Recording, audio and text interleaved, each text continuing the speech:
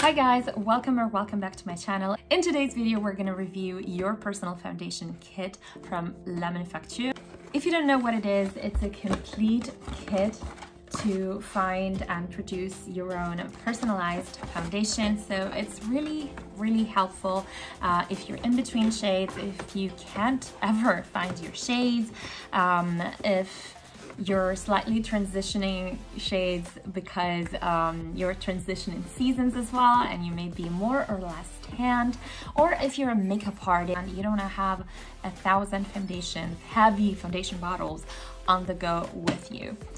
Now, full disclosure, even though I wasn't sent this foundation in PR and for reviewing purposes, I was gifted it from a colleague of mine who used to work for La Manufacture. But everything I say in this review is 100% my honest opinion. Before we begin, please subscribe to the channel. It would mean the world to me. If you want to see how I made my shade of foundation and how to use this kit, then please keep on watching.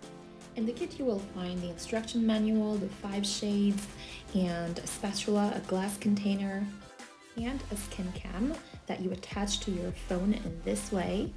Follow the instruction carefully to attach it.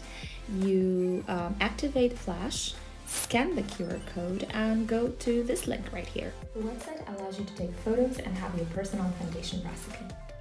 You just type in your name and either you create an account or go on as guest, a feature that I really appreciated. After that, you will see a tutorial on how to fix a skin cam and take 3 photos. The skin cam will be able to detect the right mix of the 5 shades you need to create your own personal foundation. After taking my photo, I used a pot and a syringe in the kit. Your recipe will tell you how much to fill the syringe with every shade. For example, it told me to get to 1.8 in the syringe with shade 1. You have to discharge a dozen syringe in the pot and clean the syringe between every usage. And basically, there you are. You play chemistry lab with your foundation. It's pretty fun.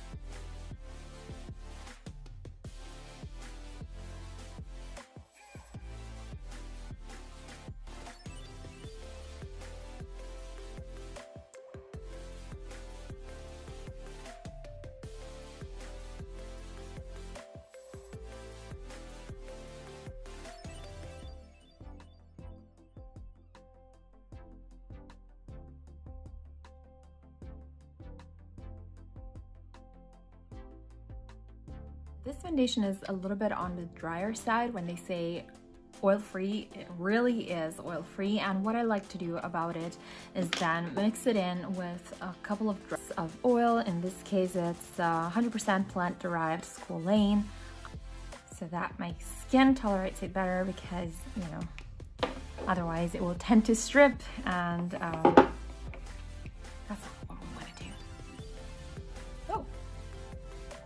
Oh.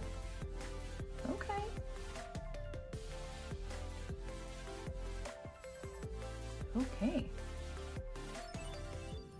Not bad. I don't think it's bad, you guys. What do you think? I mean, I still feel like it's a little bit more on the neutral side.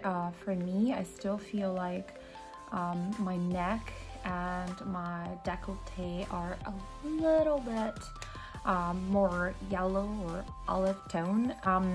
And what you need to know is also that the camera gave me a result, and I thought I swatched it on my hand and I thought it was a little bit too pink for me, and I added in another 0.2 drops of yellow of the 5th shade. Though not 100% perfect with some skins, and yeah, I hope they take this review into consideration.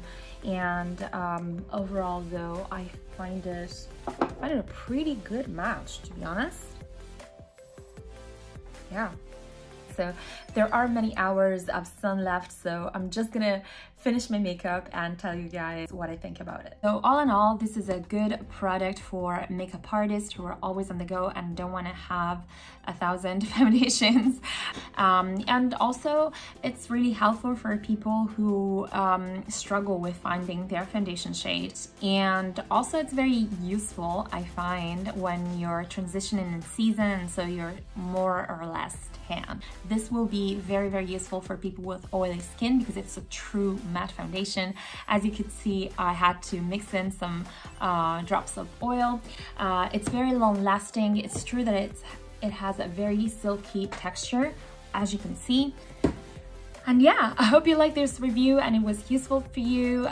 If you did, give it a thumbs up. Don't forget to subscribe to my channel, and as per usual, stay safe and stay beautiful. Ciao!